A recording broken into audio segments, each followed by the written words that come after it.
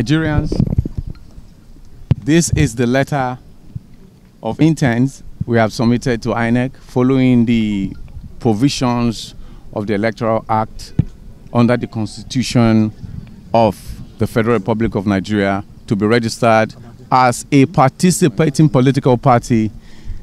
in the forthcoming 2023 general elections in Nigeria. Congratulations to Nigeria. Speech delivered on the 2nd February 2021 at INEC National Headquarters in Abuja by the National Chairman of Nigeria Youth Democratic Party, the NYDP, on the event of our official request to INEC to register the NYDP as a political party to participate in the 2023 electioneering process. Distinguished gentlemen of the press, ladies and gentlemen, we welcome you all yet again to another press briefing on the activities of our great party, the NYDP, at the time our nation is experiencing a drastic change in the formation of the most powerful political force since we became a nation in 1960. This press briefing is gathering to inform the Nigerian people, the most especially the youths of Nigeria, on how far we have fared so far as caretakers of their great party, which is given to us as a trust to build since 2019, when we formed the movement for the recovery of our economy, coupled with a solid political front that can kickstart a credible democracy for Nigeria come 2023. It is honestly pertinent to inform you that our great party, Nigeria Youth Democratic Party, the NYDP, just officially submitted its request and intent letter to be registered under the Independent National Electoral Commission, INEC, as a political party to participate in the 2023 electioneering process and activities, as the Constitution of the Federal Republic of Nigeria provides for all qualified and interested political group under the influence of the Electoral Act as amended by law.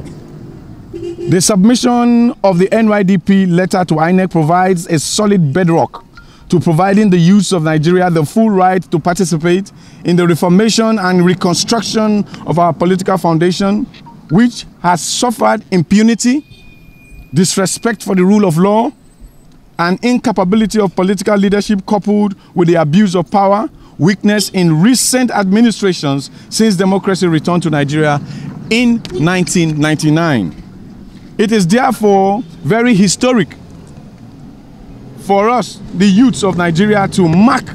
such a day with dignity and value, which is also expected to be celebrated in all the 36 states of the Federation and the FCT across the world as a huge decision that must germinate into world's biggest youth political tsunami, running across other African nations where democracy is insulted on a daily basis. We have asked INEC to remember that as the electoral body in charge of elections in Nigeria,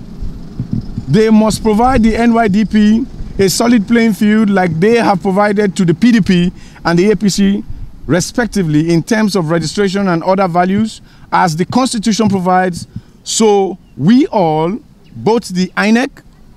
the NYDP, APC, who is the ruling party, and the opposition party at the moment, the PDP, will be placed on the same operational ladder so that the 2023 general elections can enjoy a robust credibility, which will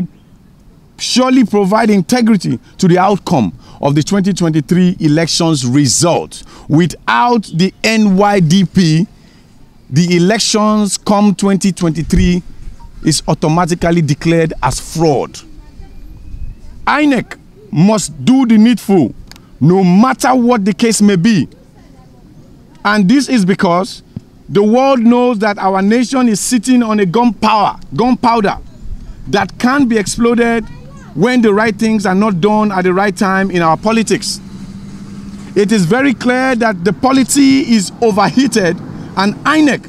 must not allow itself to be the catalyst for the disrespect of the rule of our electoral laws come 2023. So therefore,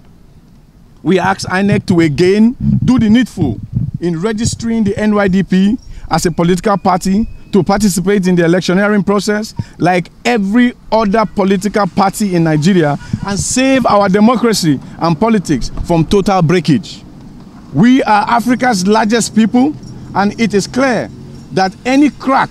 on our democracy and politics will be an abuse of democracy, not only in Nigeria, but for the whole world. And Africa beckons on the democracy of Nigeria to find a way out of every question that is caused by some of our aged and greedy African leaders who wish to remain in power even when they don't have the capacity to lead the people. Distinguished ladies and gentlemen of the press, we'd like to address the issue of the APC revalidation membership registration. We'd like to call on all Nigerian youths, both home and abroad, to desist. They should not join in registering themselves as APC members because they are already automatic members of the Nigeria Youth Democratic Party. We have our own political party now, so it will be fraudulent for any Nigerian youth to join a failed and a sinking ship. APC is already a political party in a coffin, looking for where to be buried anywhere in Nigeria. And we promise that as our youth to obey the rules of the coronavirus pandemic activity, we'll make sure you put on your masks, make sure you wash your hands, and make sure you do the distancing thing. Gentlemen of the press, finally, we thank you for coming. God bless the Nigerian press community for every support so far. We love and will never take you for granted. Thank you for the coverage you have done.